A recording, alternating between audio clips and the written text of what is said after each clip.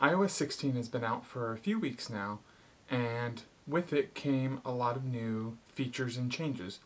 One of which I'm really excited about, which is the addition of widgets to the lock screen. These new widgets on the lock screen are not only just a cool feature, but they've also really helped my productivity. They've increased the ability for me to do my quick capture, get thoughts out of my head into my quick capture tools, and then I can move about and go on with my day and go on with whatever I'm working on. So in this video, I want to show you how I'm using the widgets on the lock screen, the different applications that I'm using for quick capture, and how I set them up. So let's get started. All right, so one way I like to use the iOS 16 widgets is for quick capture. I have one that goes straight to my daily note in Craft. So if I click on this, it's going to open up straight to my daily note. I can type in here is a note, and I can click done, and I'm out of the app and I can move on to whatever I was working on. How I'm doing this is through an application called ShortFlow.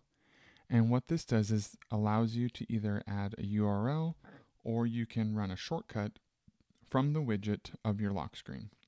And what I did was I configured Craft's URL scheme to open up the today note, and I copied that here. I'll leave a link in the description to where you can find this.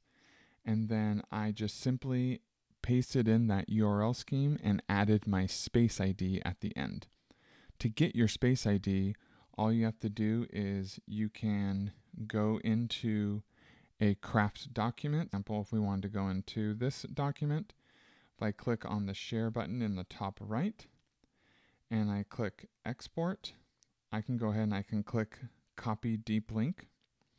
And then what I would do is I would paste that deep link, and you'll see that your space ID is at the end of the URL scheme there. And so you just copy that space ID, then you're going to paste it into the Craft URL scheme for opening up today. And then you can configure that widget. So you want to make sure you have open URL selected. Here you can click on the icon and you can customize it to any of these SF symbols. I just chose calendar, and we'll go ahead and choose that one. And then we have our space ID. I'm going to go ahead and click done. And then so now if I go to my lock screen,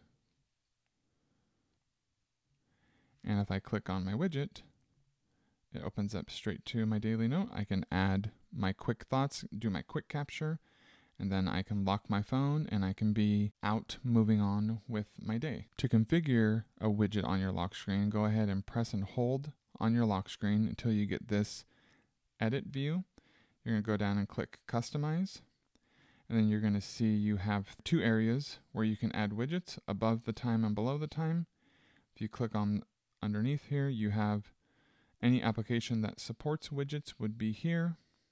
I'm going to go down to ShortFlow, and then I'll click on that to add my widget. I'll delete this one so we don't have duplicates.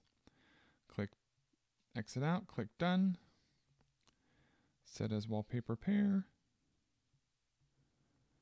And here we go. So now if I click on my icon, it takes me straight to my daily note. So that's how I'm using widgets on my lock screen of my iPhone to help with quick capture, help with my productivity, help get ideas out of my head into applications, and then I can free up that space to do my productivity work. If you like this video, please feel free to subscribe below. If you have any questions, leave them in the comments. And until next time, I'll catch you guys later.